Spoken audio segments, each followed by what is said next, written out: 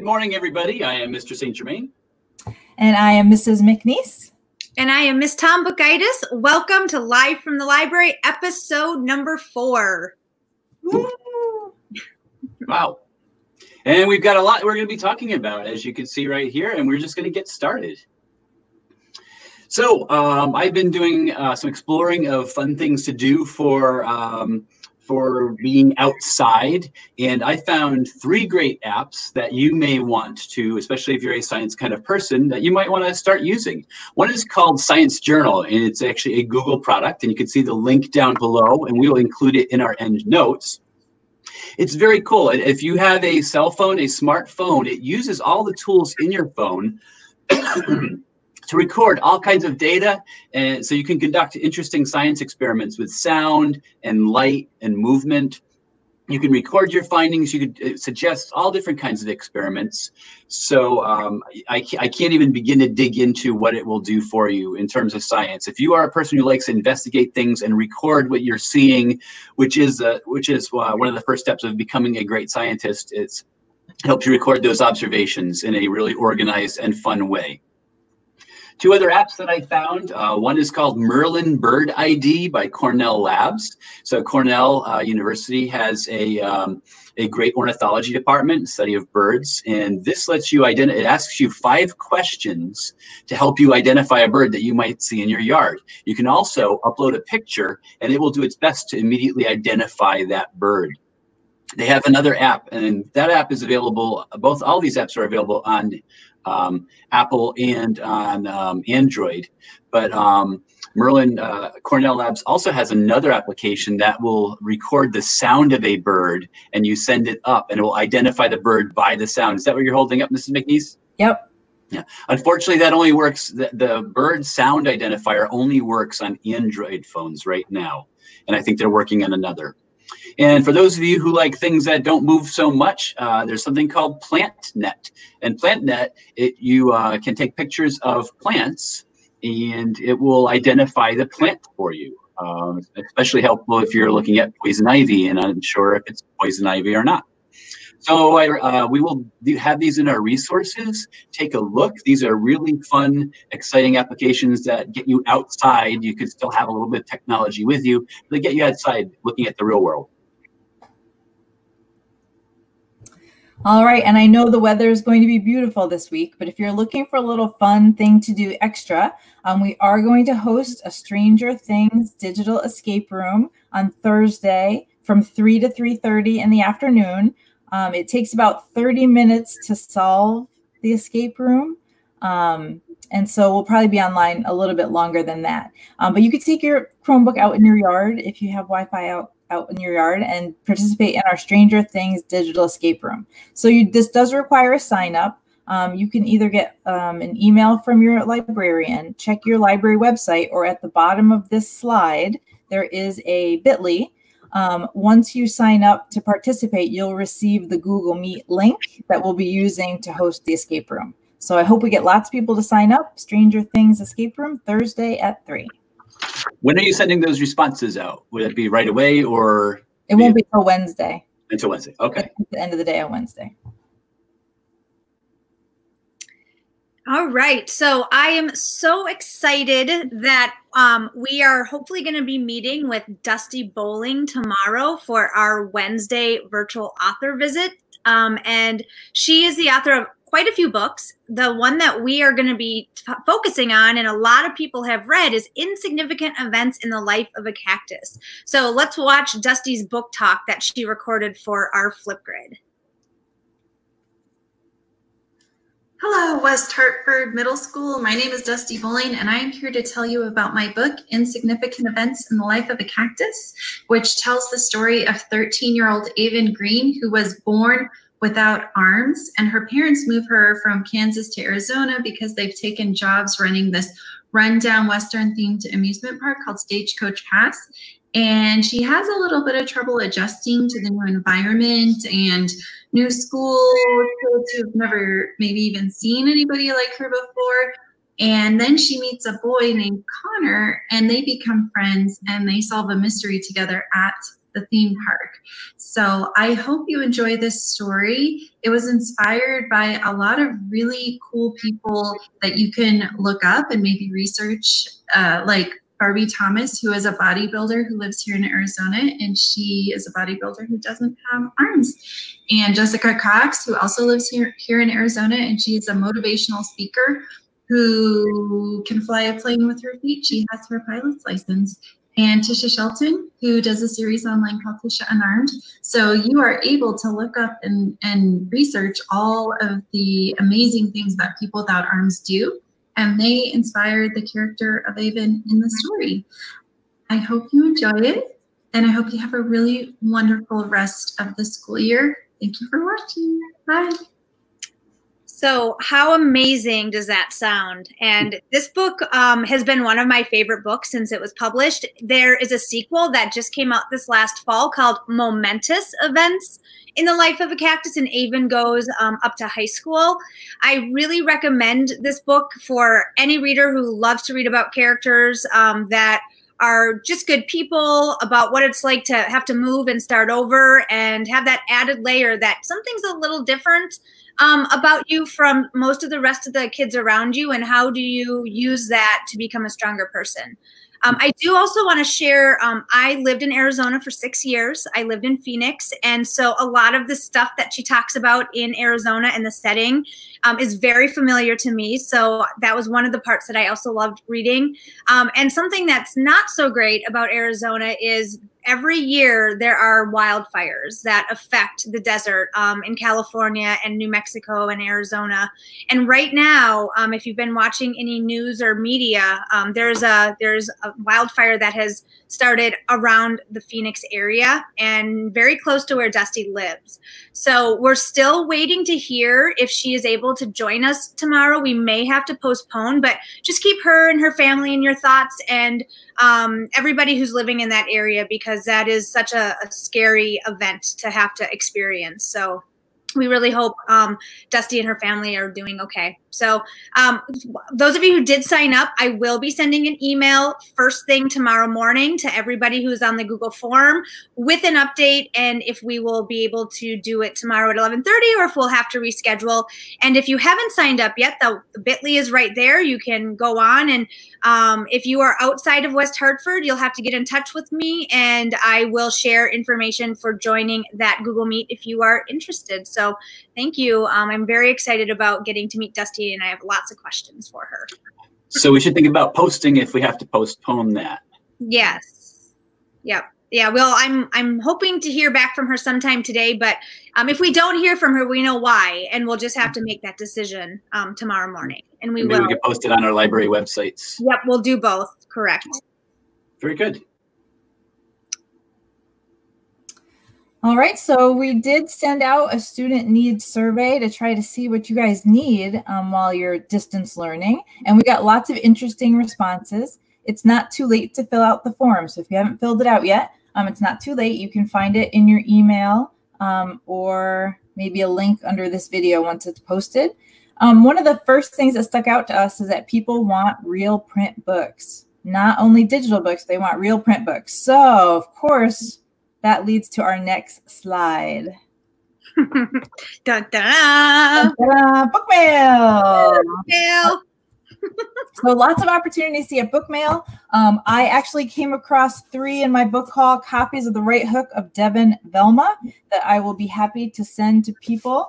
I put a bit.ly at the bottom of this slide. If you haven't taken advantage of book mail yet, it's a little slow through the mail, but we are sending books out to you. It's not that slow, because when I send from where I live in Branford, which is in Southern Connecticut, sometimes the books get to the students the day after up in West Hartford that I get an email. So maybe my mail carriers are just working super extra hard down here to get my books, because they know how important it is for me to get my books out to students. Well, that may be true. Mine are taking about a week to get to my kids in West Hartford. I live in Wethersfield, so I don't know. But you can see Belinda got book mail this week. A Bristow student, Ms.Thom, who's oh, not student? Belinda. Nope, that's Claire. No, my Belinda got fake ID. Oh, and Claire. One of our we're definitely still sending out lots of books by mail. And there's another bunch of books we're about to tell you about. Yes. Like right now? Yeah, I think like right now.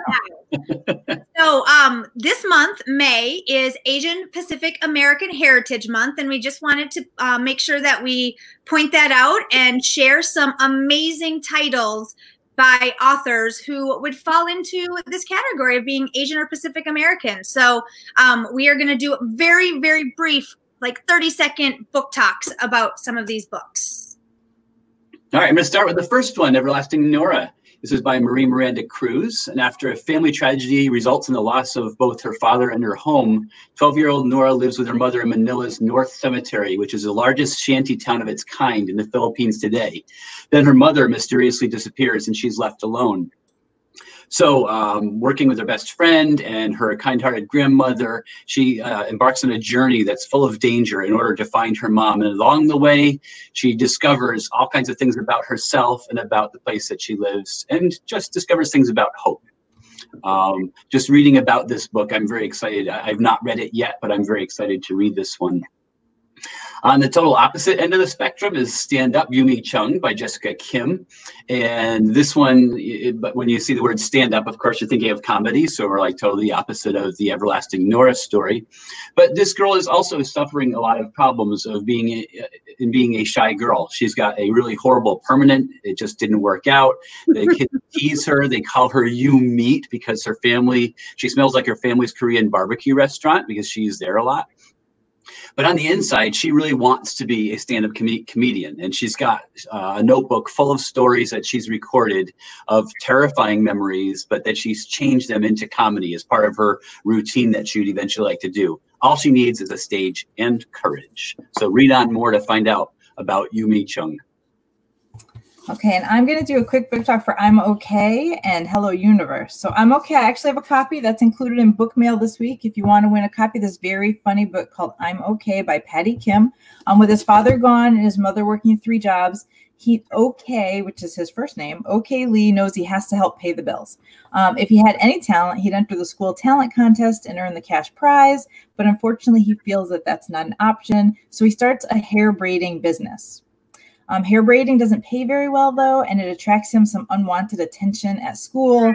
And when the deacon at his Korean church starts flirting with his mom, his troubles just keep increasing. So in a very honest and funny way is the story of Okay Lee called I'm Okay. Hello Universe by Erin and Entrada Kelly won the Newbery Medal in 2018. This is a story that's a little hard to describe. So there's 4 kids, and when a prank by a bully goes wrong, Virgil, a very quiet kid, and his pet rat go missing. And it's up to 4 kids who weren't previously friends, whose paths sort of intersect during this one day, to figure out what happened to Virgil and see if they will be able to rescue him. So over the course of one day, they have to figure out why Virgil disappeared and try to rescue him. It's Hello Universe by Erin and Entrada Kelly, and I think Ms.Thom has a copy to give away. I do. It's right here. So, and I have a few copies. So if you fill out the book raffle form and that's one you choose, I will be able to send you a copy. So I am super excited to do the last 2 book talks. The first one is Prairie Lotus by Linda Sue Park. And this book is new. It just came out this spring, I think at the beginning of April. And some of you might be familiar with the author. She is the author of A Long Walk to Water. A lot of 6th graders in West Hartford read that book. So this is the same author. This is historical fiction. And if you have ever heard of the Laura Ingalls Wilder series and Little House on the Prairie, this is a book that is at that same time period in the late 1800s. And it is kind of giving us a deeper perspective of that time period. And there's been some critical feedback for Little House on the Prairie and how people have been represented as far as Native Americans and African Americans at that time. So there's a lot of conversation, and this book is really important and just an amazing story. And it's about a girl who has to move from California with her father to North Dakota. And there she is half Chinese and half white. And there are very, very few people that look like her living in North Dakota on the Great Plains during the late 1800s. And it's Linda Sue Park. One of my favorite actually parts about this book is her author's note at the end. And she explains why she wrote it. And she grew up half Korean, half white, I believe, in the United States. And she always felt like she didn't belong in either group. And so her character, Hannah, is experiencing that same thing. And so she talks about how she loved Little House on the Prairie when she was little. It was one of her favorite books and series. And she always knew that there was something a little bit off with it, but she couldn't really figure out what that was until she became an adult and started kind of critically looking at it. And so she wrote this book as sort of a love letter, both to that and to kind of remedy almost, or make up for that misrepresentation of people of color that Laura Ingalls Wilder did back in the when she wrote it, which was a long time ago. So I highly recommend this book, and I can't wait to share it with whoever wins the book raffle this week. And then the second book, I don't have, I can't show you the cover because it's gift wrapped, but it is Keep It Together, Keiko Carter. And this is by a Connecticut author, which is so exciting. Debbi and Florence Michiko Florence, I think. I don't know how you say. I can't. It's so small. I can't see it on the screen. But Florence is the last name, and I won this as a Twitter raffle prize, which was so exciting. And they sent it to me gift wrapped because a book is a gift through the mail from the Mystic Independent Bookstore down in Mystic. And this is a book about a girl who is going into. She's in middle school. She's had two best friends. She's kind of the center. They came together because of her, but they are not alike in really any way. And they kind of start experiencing some growing pains in this beginning of their school year as I think 7th graders. And it's just a great story about friendship and how sometimes friendship changes and how we change when we get into middle school and how that can kind of affect our bigger life. So such a good realistic fiction book. This also just came out, I think, in the beginning of this month. So I am excited to share this book with people as well. All right. And I will put, for Bristow, I will put that link to the bit.ly for this raffle in Classroom, Google Classroom, as well as I'll try to post it at the top of my library website if you did not write down the bit.ly. So. Okay, that's good. Good thinking. It's for Sedgwick, I will post it on the library website as well. So just in case you're looking for some of the things that we talked about, just remember to look in the notes on the YouTube channel. There are notes for each of our episodes of Live from the Library. And we want to thank you again for attending episode 4. Yes, thank you. So much stuff to share. We went a little longer than our 15 minutes, but all good stuff. So many good books. That's right. And remember, if you get book mail, take a picture of yourself receiving it and send it to us. So we like to celebrate you on the slideshow every week. Yes. Have a great week, and hopefully we meet tomorrow with Dusti Bowling at 11:30. Bye. Bye.